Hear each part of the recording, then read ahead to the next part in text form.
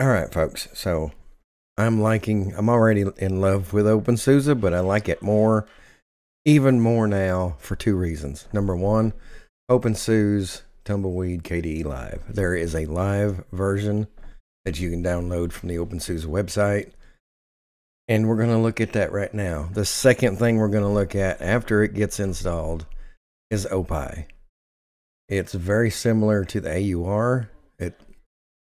It installs packages from Packman, which is very similar to AUR in Arch. So I'm going to look at that in the second half of this video, and I'll do a lot of speed editing to not make this very long, hopefully. So we're going to take a look at the OpenSuse Tumbleweed KDE Live. I've seen places where it says don't use this to install your OpenSuse Tumbleweed, but I've done it a dozen times now using the Live, and it works like a charm in everything that I've done it in.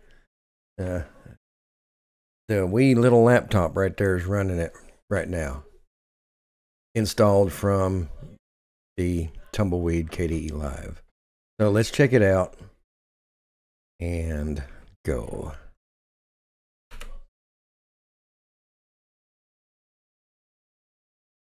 I really now you do have to have internet connection. If you have a Broadcom chip, OpenSuse will not automatically work with a Broadcom chip.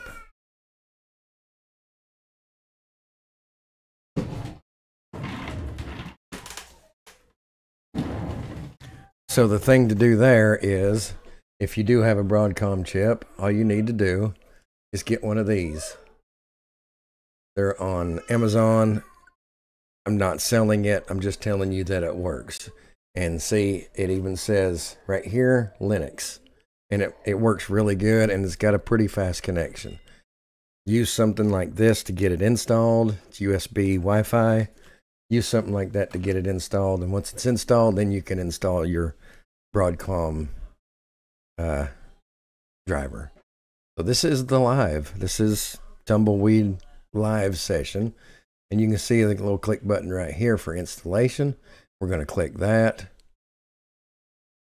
Once we start this install, I am going to pause the recording and not subject you to it, because OpenSuse does install a little on the slow side. But, I mean, if you're not doing a bunch of videos where you're installing different operating systems on a regular basis, you're going to install it once, if you love it, you're going to install it once. And it's going to keep rolling, and it's going to keep working. You do have to enable the online repositories with the live session, because it's going to pull from there to get your install completed.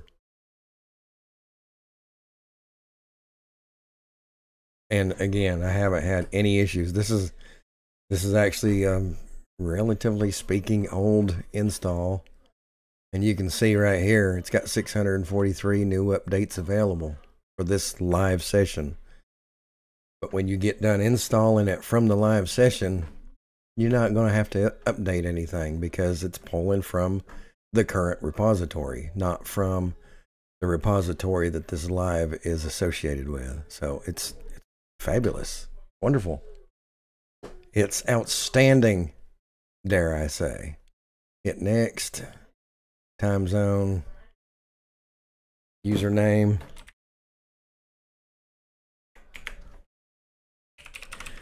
I'll do a simple password that it will complain about, I'm sure. Do you really want to use this? Yes, I do. Now, once again, OpenSuse is a little over the top when it comes to the firewall being enabled. If you have network printers, it will not find your network printers. Disable that. If you're behind a router, your router acts like a hardware firewall. You do not need that software firewall. Unless maybe you work for a government agency, then maybe you need it. Other than that, it's just me. I don't need it. Now we're going to hit install and install. Starting installation. I'm fixing to pause it. This will take On this new system I've got, this will probably take about 15-20 minutes. So I'm just going to pause it and I'll catch you on the other side.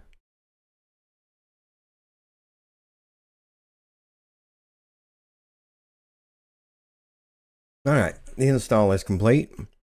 I still have 643 new updates for this live session.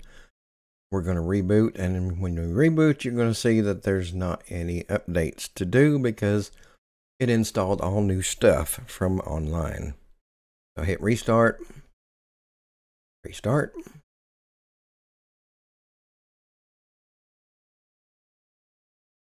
Tumbleweed.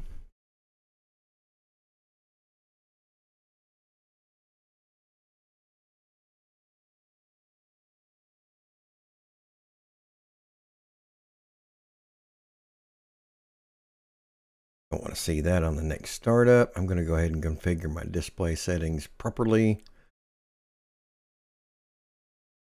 Was it 19 by 10? I think is what. Yep. All right. Success, success. Now, close that out.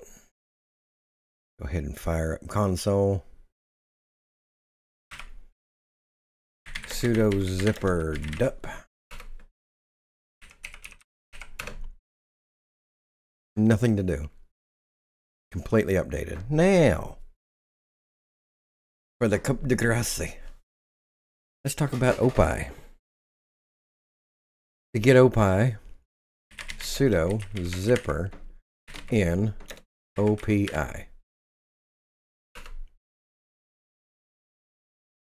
Actually, I'm going to hold off on that. So I'm going to have you do this first. Go down to System, Yast, bring up Yast. The OPI will install without doing this. This puts an extra layer of goodness on it. Hit Add, Community Repositories, hit Next. Packman Repository and Packman Essentials, lib DVD CSS if you have a DVD drive and you want to watch movies from it and have menus. This is basically activating the OpenSuse version of the AUR. Hit OK. And OPI is the installer for that OpenSuse version of AUR, also known as Packman. Not to be mistaken for the AUR Packman or the Arch Packman. It's not the same thing. Arch Packman is a package manager. OpenSuse Packman is a repository. So, two different things. Now, let's go back to sudo zipper in OPI. Hit yes. Now, the first thing we're going to do is sudo OPI. OPI is the command to install from Packman. Similar to on Arch, you have to install yay in order to install from the AUR. On Monjero, the default package manager is Pamac, and you can use that to build from the AUR using Pamac build package. So sudo OPI codecs. Codecs is a group of software, and I don't remember what OpenSuse calls it, but it's a group of softwares. That's best I can do right at the moment. So OPI codecs will install a boatload of codecs that will make your life on OpenSuse much more enjoyable.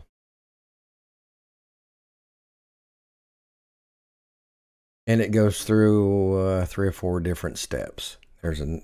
That's one. Here's another one. Here you're getting FFmpeg, GStreamer, GStreamer, good, pretty, bad, and ugly, and all those things.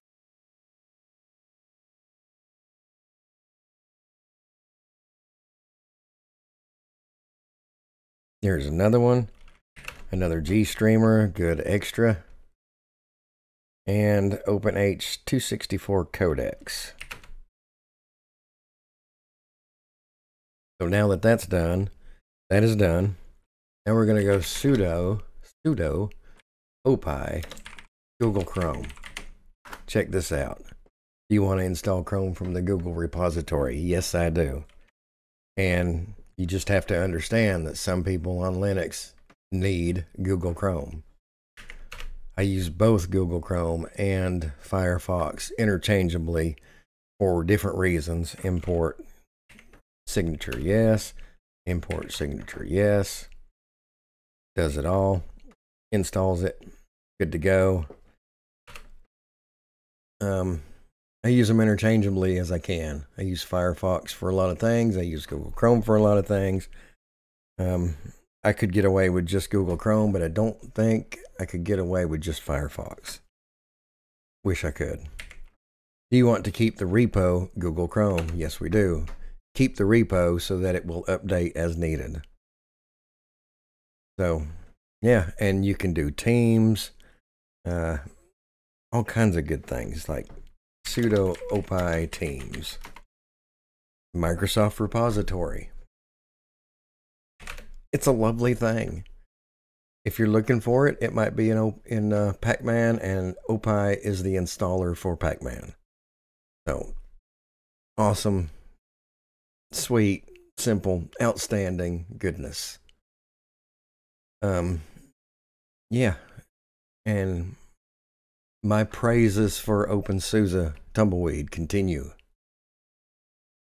Maybe one of these days I'll have something bad to say about it, other than still not a big fan of the installer, but now that I've used it a lot more, I understand it. It's very powerful. It's quite dated. It's a little slow, but it's very powerful. It gets the job done. Once you get used to it, it's not a big deal. If you're only going to install your operating system once and keep it, it's not a big deal. Anyway, live CD of Tumbleweed, OPI commands. Amazing and awesome and outstanding. That is all for this one. This is going to be quite a short video, and you know, that's not always a bad thing. So until next time, thanks for watching.